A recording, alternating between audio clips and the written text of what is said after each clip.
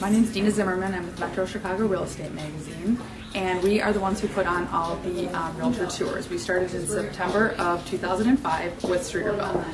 The whole point of these tours was to bring realtors both from the city and the suburbs together to learn about a particular neighborhood. That's why we started with the downtown area. Streeterville was very successful because right at that time, everything in that area was really booming. So we had 6 developments on, and at the time, because they were so close together, we had realtors who actually walked from development to development, learned exactly what was going on with the developments. They got to meet the sales staff, the developers, everything, and then they got to go to a point place, like today for example, and then come back for a cocktail networking reception where they could mingle among themselves as well as with other developers. And we followed that up with River North, with the South Loop, and with the West Loop. Same idea. We had between 3 and 5 developments on the tours. However, when we did South Loop, the developments were so far apart that we decided to put them on trolleys and not just send them to each development, give them a real flavor of the neighborhood. A lot of people didn't even realize, for example, that Soldier Field was in the South Loop. So after we did that, it kind of caught on that maybe we should give them a whole, area feel.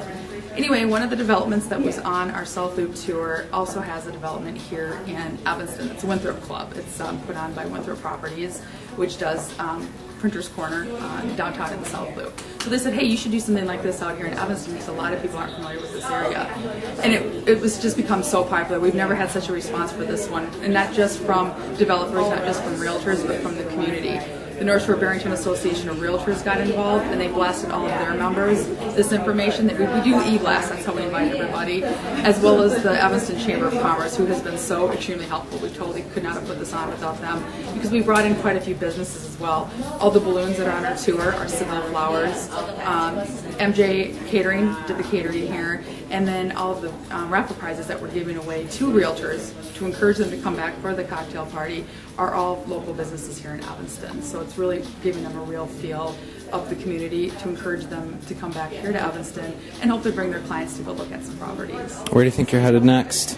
You know, everyone's been asking us that, and we're going to do our next one. We're going to go back to Streeterville because it's been a little over a year, and a lot of the developments that are on it, it was fun because a lot of them that were on the last tour had barely even broken ground. Now some of them are 30–40% completed already, but still need help, that boost in sales. And then on top of that, there are, I believe, 3 or 4 more developments that have come up in Streeterville since then. So we're going to redirect back there and do that again.